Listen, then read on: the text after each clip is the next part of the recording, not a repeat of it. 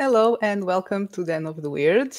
Today I'm here with Joshua and we are going to talk about two-player board games.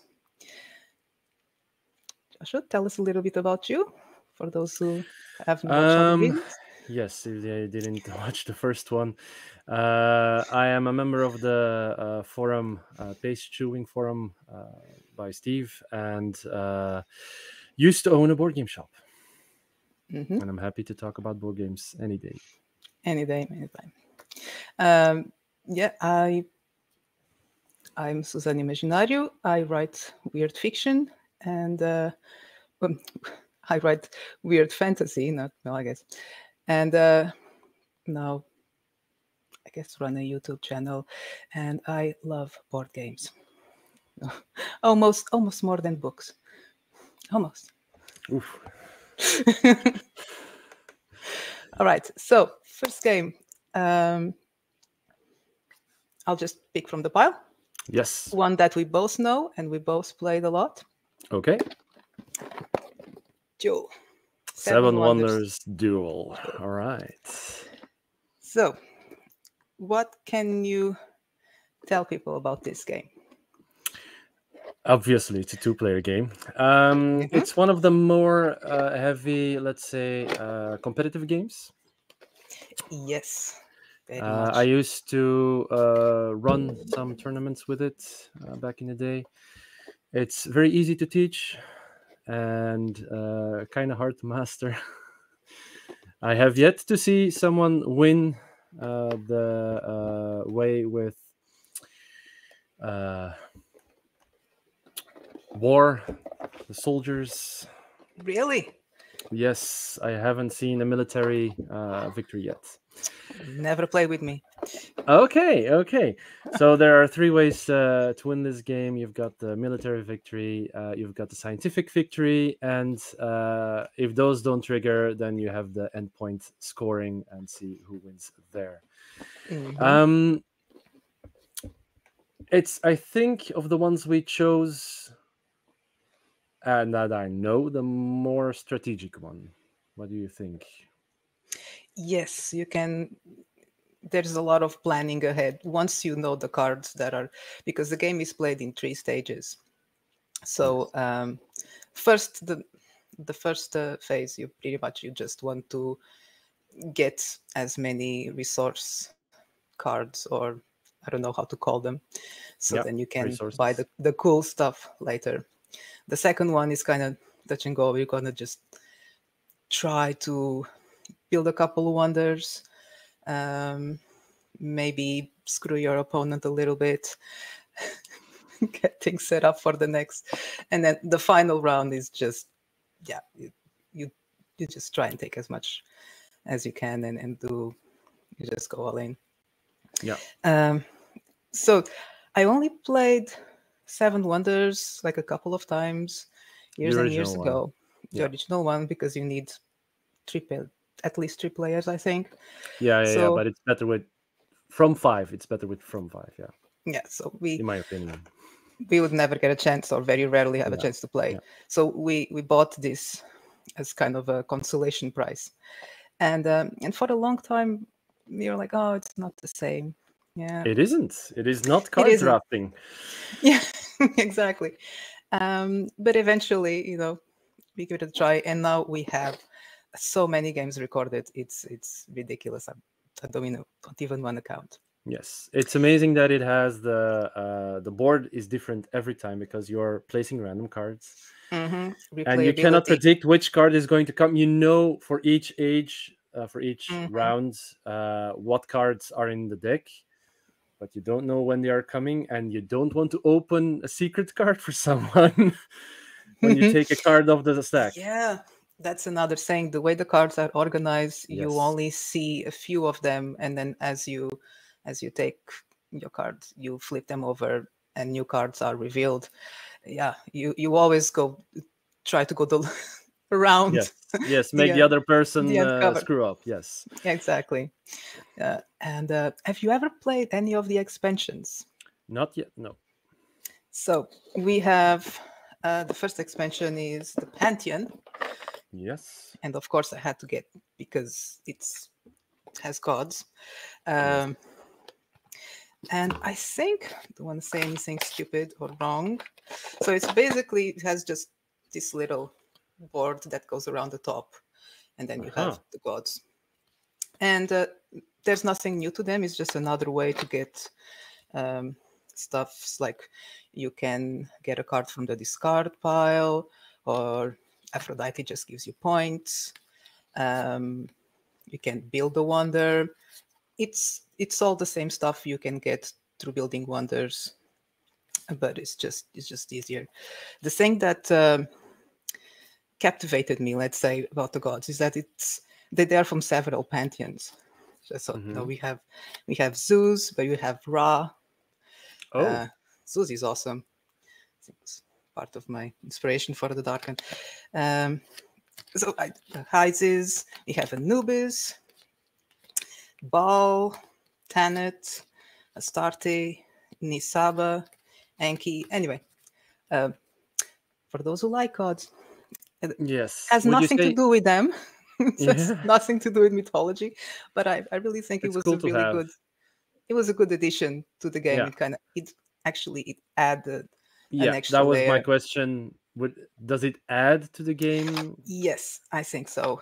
Okay. This expansion, yes.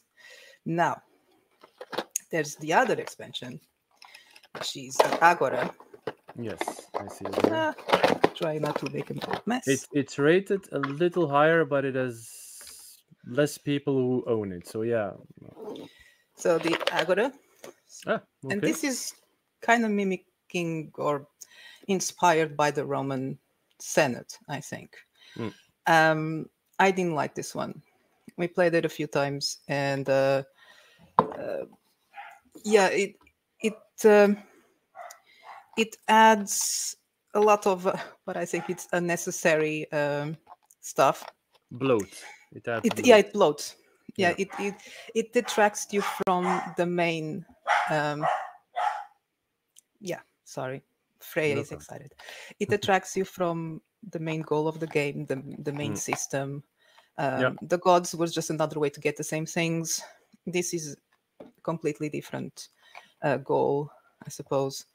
And yeah, we played a few times, and then we realized that whenever we thought, oh, what going to play tonight? I'm going to play Duel, and be like, you didn't feel like playing. And kind of like, so we stopped, and now we're playing again. So yeah, either vanilla or just with gods. So it didn't work for me. If people enjoy this edition, just let us know in the comments. It's just I played vanilla at least 30 times, and I still don't have the feeling that I need to add something to it, but that's just me. You know, this was kind of during a lockdown. We were playing pretty much every day, so we try different things. yeah. If you play it, I think probably more than 100 times, then you'll be like, I need more strategy in this game, please. Yeah, I don't know how many times we played. All I know is that the little notebook that comes with it, and then another one comes with the expansion. Those are both filled. We had to print more. So yeah, we stopped counting. We just used regular paper. I love it when they come with the little notepads. Yes, I use the first one and then the rest regular paper always. Can't help it. You have to keep everything pristine. Yes. Side question: do you sleeve your cards? No, this game isn't sleeved. No. I have sleeved games, but I think it's not a lot. It's not a lot. I think 10 games maybe in the entire collection. Yeah, I understand why, but it always makes me very uncomfortable playing a game, someone else's game. If they went to the trouble of sleeving the cards, I'm even afraid to touch them. Shuffling very carefully. Just I don't want to ruin anything. Would you recommend this game as a first game? Yes, absolutely. I think it's quite. Okay. I would. Yeah, I would.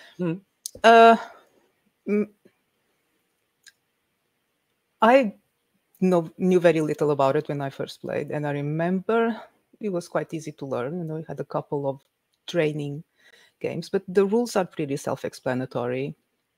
If you have a basic understanding of, well, how a game is supposed to work. No, this type of game is supposed to work. And I'm missing the terms. Yeah. What do you call when you have to? Because you're not actually accumulating resources. You are accumulating your access to resources. If that makes sense. Yeah. Mm-hmm. Resource management. Yeah. So if you understand that, you don't need to know, the gods or the wonders, or just. I'm sorry, but I'm not gonna agree with this is going to be a first game for people. Yeah. Explain why. The rule set, the first time you read it, the rule book is convoluted. That knows the game to explain it to you, then it's a perfect first game. But if you just go to the shop and you buy it and you start reading the rules are not that great. It's an amazing game to play and it works amazingly well, but it's not well written in my opinion. I found no complaints, so that's interesting. That's an interesting perspective. I've had a complaint in the store. Yeah. Yes. Well, I believe you. Again, everybody's different. I never had to explain the game to anyone, so there's that. Yeah, the game is from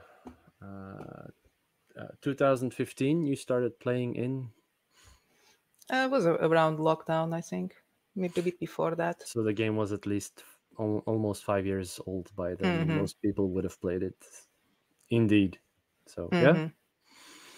But it's an amazing game, and I would fully recommend it to anyone who wants to play a two-player game that is competitive and yet approachable and works with different strategies. There's nothing, in my opinion, overpowered or underpowered. So yeah, several ways to win, and it's quite a decent length, because most two-player games, they tend to be quite short, and this one still has a little bit of meat to it. Yeah. It says a half an hour, but I would say half an hour to an hour if you are playing against someone who knows the game, really thinks about strategy.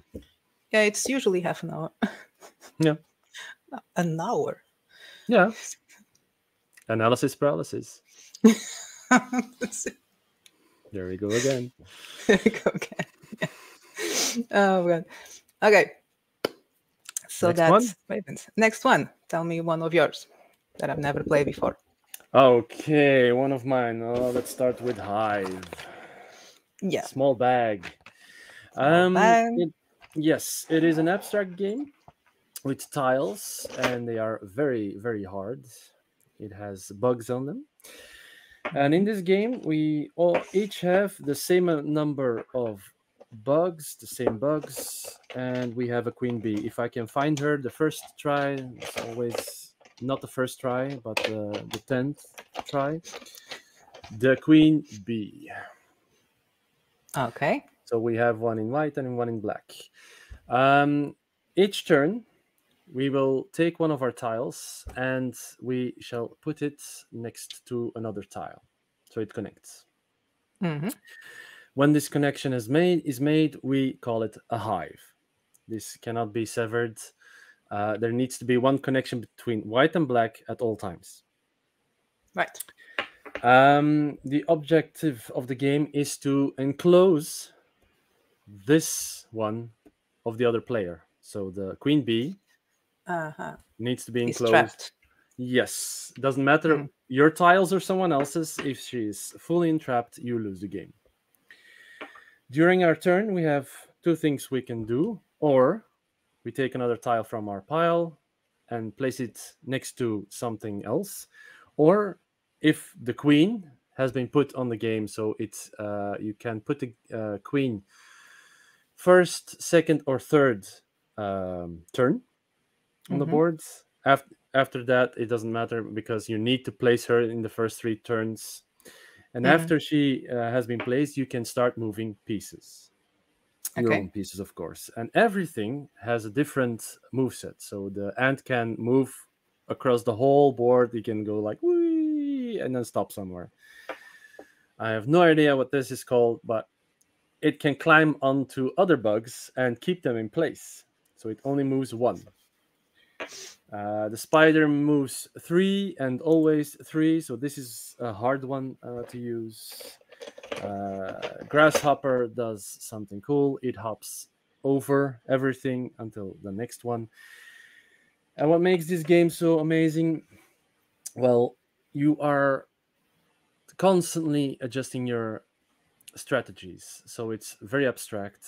It's like a game of chess, but in chess everything moves a certain way. This game has that as well.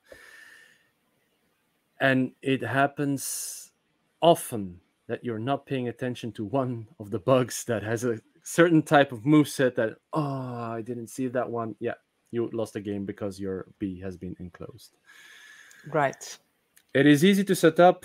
You can even play it in the pool because it's just plastic. It doesn't need a board. You can take it anywhere. You can throw with it somewhere. It doesn't really matter. I think all the abstract games I have, this one has been played the most, except for the one that is coming next. But yeah, it's very competitive. You also have it on computer as an app. I know people who play that in tournaments. So yeah, I don't know what else I need to add to this game. It's simple, easy to learn, hard to master. That's what I would say. Okay, it's definitely on the list. Or maybe just to play when you get here. Yeah, well, I think I would try and learn it beforehand. If you're traveling, perfect game to take with you. Okay, so that's Hive, and I think I'm gonna go with Imhotep. Yes. So another duel game. So another dual or two-player version of a board game. Unlike Seven Wonders, I never played the original Imhotep, so I don't know how it relates. Looking at the pictures, not much. This was my husband surprised me with this one because I like games with a Egyptian mythological Egyptian scene, yeah. Greek, Egyptian, pretty much. But he liked the cover apparently because it's really like husband and wife having a spat of sorts. And yeah, it was one of those games, very easy to learn. So I don't even know how to explain it. Terrible at explaining games. Yeah. Summary is fine. It looked a bit. So this is the board. I don't know if you can see. So it has a grid. So you place your men as if you're playing noughts and crosses. Okay, worker placement, yeah.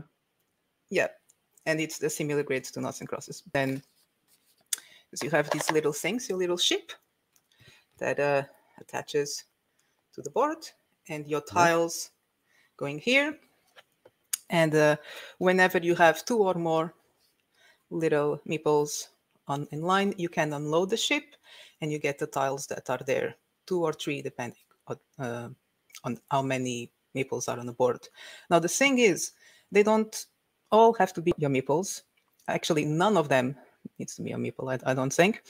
So if your opponent has a meeple there in the middle, then he also gets the reward from the boat, the corresponding reward. So you have to be careful where to place them and when to unload them and in which direction, because you can screw up. Your opponent has the meeple placed because he wants the top resource from that boat, but if you unload from the other side, then he's going to get the bottom one, and it can be quite. So grid grid placement, as in the area where he's placed, is very important. Okay. Mm-hmm. And then you have my only issue with this game is that it's not very replayable. You score your points basically in only 8 different ways, or 4 different ways with the A and B side that you can alternate. So, for example, you can build a pyramid, and it's how many pyramid tokens you have, or you can build 2 pyramids, but only the smallest pyramid counts. And with the stuff you get from the boat. Yeah, with the stuff you get from the boat. Okay. Little stones, or you have the statues. Yeah, it's very simple in that regard. It doesn't give you a lot of options in terms of scoring. It's more about the strategy. You have some wild tiles that allow you to take tokens directly without unloaded, or allows you to unload multiple times or place more than one meeple at a time. So I think it's more a strategy game than the strategy is worth more than the points. Yeah, but the board is always the same. Though no, just the placement of your boats can change. No, the boats remain the same. The tokens are random, and then your board has 2 sides. So you okay. And that's that. Like I said, we played like 4 or 5 games, and it started repeating ourselves. So it's not something that we play often, because it does get repetitive. Other than that, it's pretty fine. It takes about 20 minutes to play. Sounds like fun. Yeah, very simple to assemble, very simple to put away. Very important. Yeah, exactly. So yeah. All right. Next one. So I would recommend. I think this one is much simpler than Duel. For a beginner. Sounds like it. Yeah. Yeah. So then again, I'm starting to say maybe I'm just too used to games. Yeah. You're an expert player now. Which is just. I'm an expert in 2-player. Yeah. What was the next one?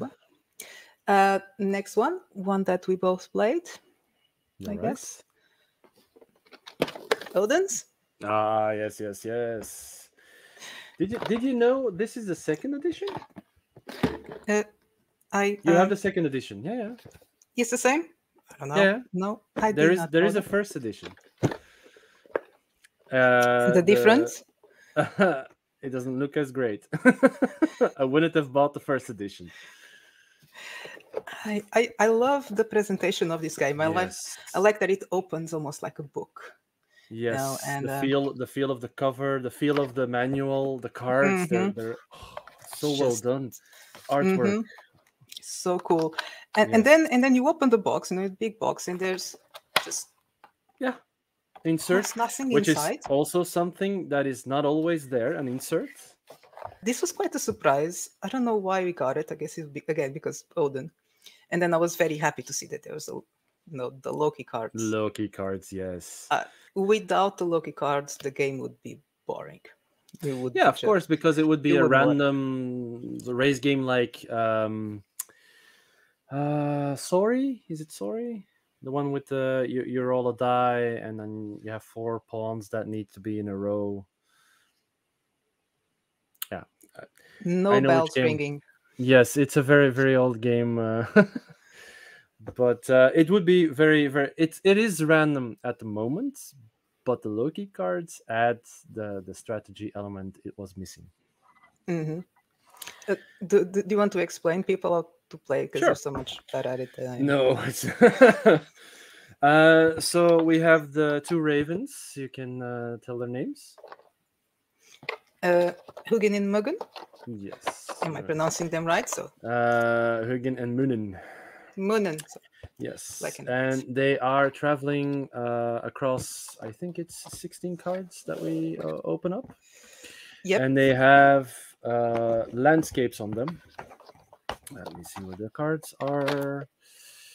Whoa, there we go. Artwork, again, amazing. Simple, but it works. Yes. And we have cards with those artworks on them singularly, and the Loki cards. So during our turn, we can put as many cards as we want on the board and say like, okay, I'm going over this terrain, forest terrain. You need one card if it's forests. But if you don't own the card that is on the terrain, like, it's an ice terrain, 2 of the same do the same job. Then you have the Loki cards, and they have actions on them that would help you or screw the other person. And the objective of the game is trying to get as fast as possible from your end to the other player's end, and the other player is doing the same, moving over the country in a race. First one back home wins. Yep. That's it. Super simple, super fun. Yes. This one is one I would recommend if you're like, I'm getting into games. This is the one I would recommend. Yeah, I dare say it's probably the simplest one of the list. bunch. Yeah, it is. Yeah, anyone can play it, and it's my only complaint is that it's very fast. We can play it in like 10 minutes. That's perfect. Yeah, but then it's over. yeah, of course. But then you play again. I mean, yeah. No, it's an amazing game. This is also not that hard to find now because it's in reprint, and I think it just costs about 20 euros or 25. Yeah, so it's very cheap, pretty affordable. Yeah. Yes. So high recommendations for that one. Next, we have. So I'm gonna tell you about Prowler's Passage. Yes. We were actually playing it last night. Not that we needed a reminder, but I wanted to, I was thinking about it and I was like, how am I going to explain this? So Prowler's Passage. Again, I don't remember why we got it, but it's how to put it. You are basically trying to, it's accumulate victory points, of course, but it works on 2 ways. You're trying to get the longest or the most efficient route through the city, if that makes sense. And then there's a track where it's kind of a tug of war. It's always going back and forth to your opponent. Okay, getting ahead of myself. So we have your tiles that you arrange. I think it's 6 of them, and each tile has a city area.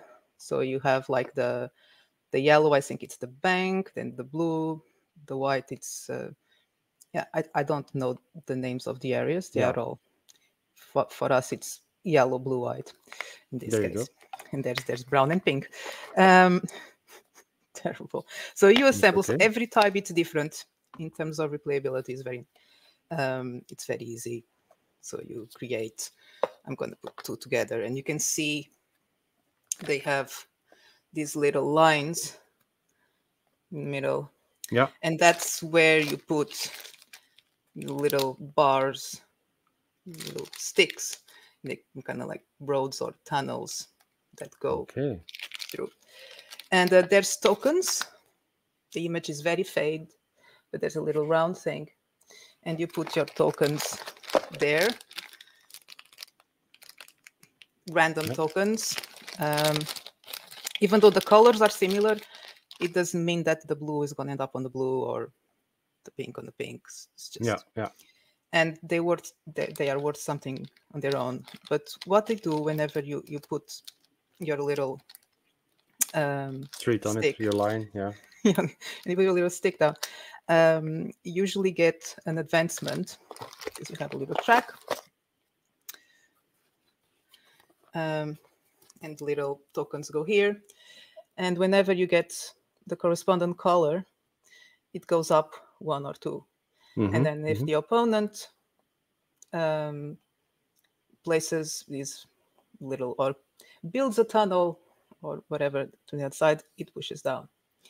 And what I like about this game is that there's there's a mid-game scoring. You place all but 5 of your 6, and you stop, and you count.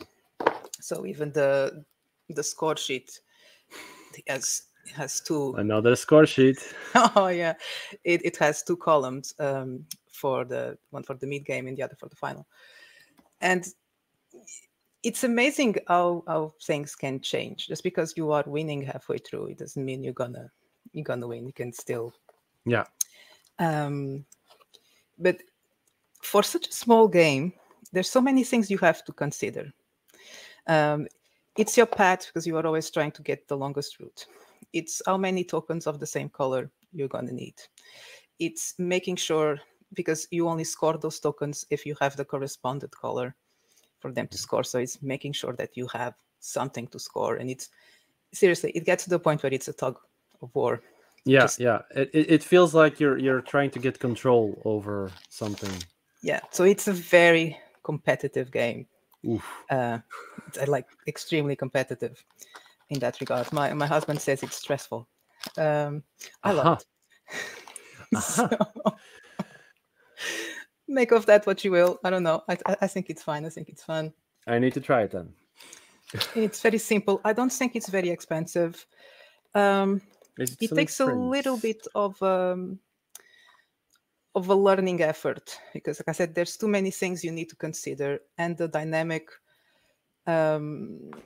it's not that common. It's easy to learn, but yeah, there's too many little things you have to consider with each play. Every time you put your little stick down, you have to consider a lot, and it helps if you are able to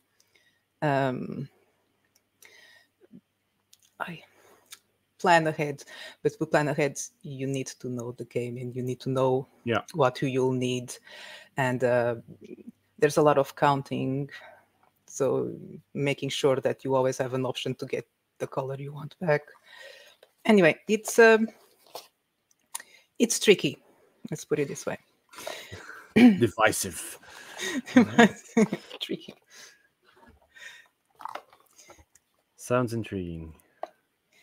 Yeah, I think it makes sense, because you're supposed to be a thief or something. Yeah, it's almost like thief against thief. Steal the best items, create the longest passages, and control districts. Yeah. So it for a 2-player game, it packs a lot, and it keeps you busy, and there's a lot to keep you engaged. It takes about 20 minutes, maybe for us now. I would say half an hour if you're learning. There's not a lot of luck involved. So, okay. Yeah. A first game or not? First game, I would say not. This one, you really need to understand a few things, a few game dynamics. Even though they are all simplified, to the basics, you still need to understand how things relate. To make them work. So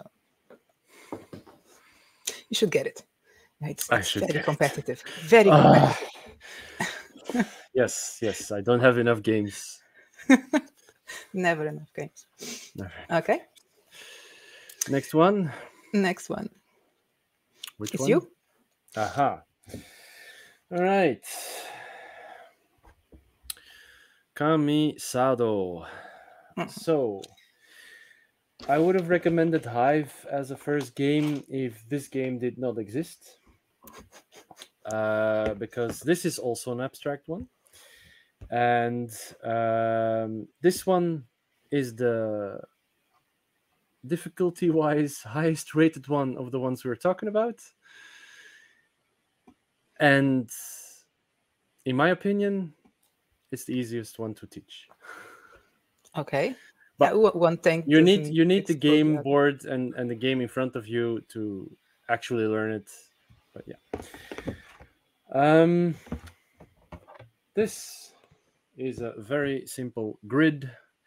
We are going to place these little towers. They all have a color on the top, because of the lighting, not so great. Let's see if you can see that this one is blue. Mm-hmm. So each one has a line. I have this line. The other player has the bottom line, like in chess. And blue needs to go on the blue. Right. And we do this for the whole line. So every color will be represented. And what do these things do? So, red on red. One of the players decides which color the other player needs to use. So he says to me, you can choose red. You're going to use red. Red, doesn't matter which color, can move forward, always forward, not horizontal or back, or sideways forward. The color on which I end with this color, so if I end here on the board, you can see which color it is. Mm-hmm. And Brown? like brown, yeah. Yeah. If I end on brown, the other player needs to use his brown tower. If he ends on red, I need to use the red one again. Or if he ends on green, I need to use my green one. And the objective of the game is get with one of these to the other side of the board. So hit the other player's side. Mm-hmm. So you're trying to get an opening and then slide right in there by using, I stop on orange, now he has to use orange. If he stands on red, I slide in, something like that. Very easy. I used to have this game in my shop behind my counter. So if someone comes in the shop, I told this story before, and they're new and they're trying to find out where can I play, and I'm trying to find out what kind of player this is. I use this game, I set it up, I explain it to them, I show them some moves, because you can get blocked. If you are blocked, then the color you're standing on is the color the other person uses again, so you lose a turn. It's very easy, but then I understand the player. This has replaced chess for me. Every pawn, so every tower, has the same move set. You just move forwards, never horizontal or backwards, and the color on which you end is the color the other person plays with. Or just trying to get to the other side. There are extras in the game, so you have these little tokens. So these towers have place for a token, and then you put the token in there. If this is the tower that got to the end, we reset the game. This one gets a token, and now he can push one. I never use this because it disrupts the fact that every tower is the same in the game. Now this one can push one. That's we're not on equal footing anymore. So the other player has a disadvantage to me. I never use this. It's something I keep in the box and I don't care about. Strategy wise, on par with chess, if you have the right person in front of you. If someone knows this game, I have seen one time or two times that people like block each other in such a way that no one can win. So that's like, well done, you broke the game. Sounds like the type of game that would make me angry. But this one, yeah, this one is definitely, if you're starting into games and you're like, I want something abstract like chess, but easier to learn, easier to teach, hard to master, this is the game. Kamisado gets the thumbs up for me, but it's quite expensive for what you get. I think it's 35 euros at the moment, and it's a hard board. Right. The more times you open this, my previous version has cracked, so I had to buy a new one. But an easier. Yeah, I bought a new one. There's also a bigger version. There's a maxi version as well, and it has 2 more colors. So if you want more mayhem, buy that one. Okay, definitely add it to the list. Just looking. Yeah, all right. So last one. Yes, the classic. Well, I haven't heard about it until pretty much talking to you. So I have you to You're blame welcome. for one of the most embarrassing scores in my life. We're talking about Patchwork. This is the most sold game in my shop. Was the most sold game in my shop. It looks so cute. It looks so simple. It looks so much fun. And yeah, minus 11 I scored the first game. Yeah. I didn't know it was possible. And yeah, tell us about it. Yeah. I've only played like 5 times, okay? Okay. We have a track like...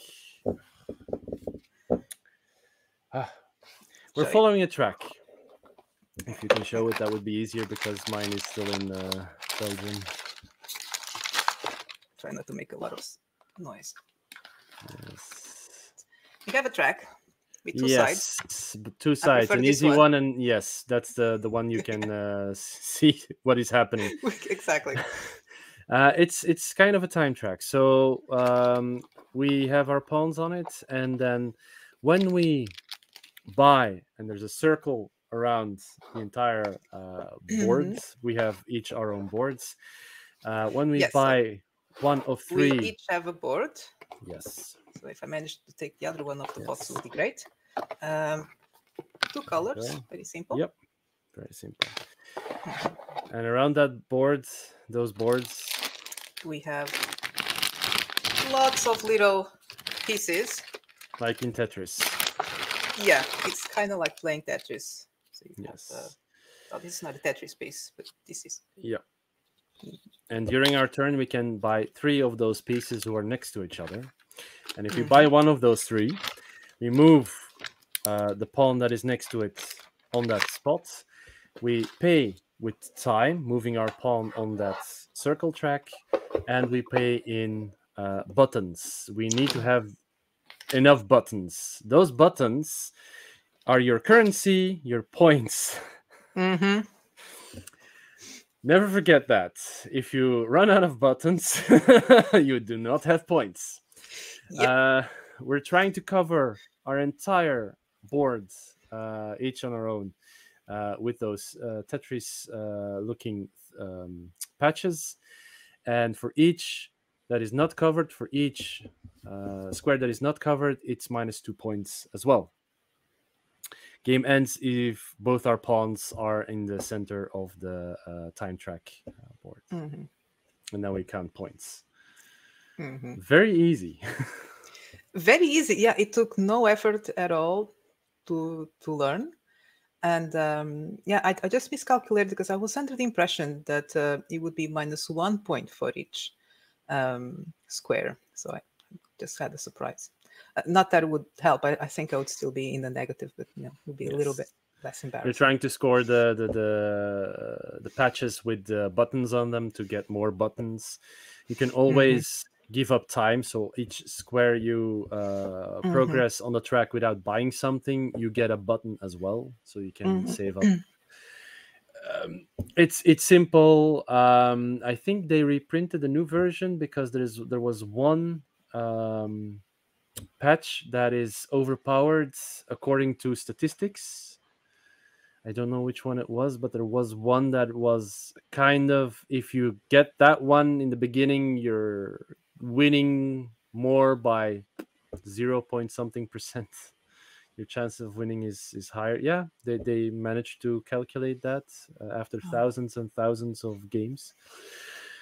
And it's a new Rosenberg game. The man behind Agricola and Caverna and A Feast for Odin, which is after this game, A Feast for Odin. So the okay, I can see the inspiration. Yes. He also created Cottage Garden after this game, which is also with the Tetris kind of things. So this is the game. I love Odin's Ravens. I love almost every game we talked about. I love Kamisado, but starting from zero, like A Ticket to Ride, Patchwork is the number one for everybody. It doesn't matter what you like, Patchwork is the number one. Yeah, it's also more of a couples game, I found. Why? that most people who bought it in the shop were couples. Like we're Okay. looking for a game for two of us.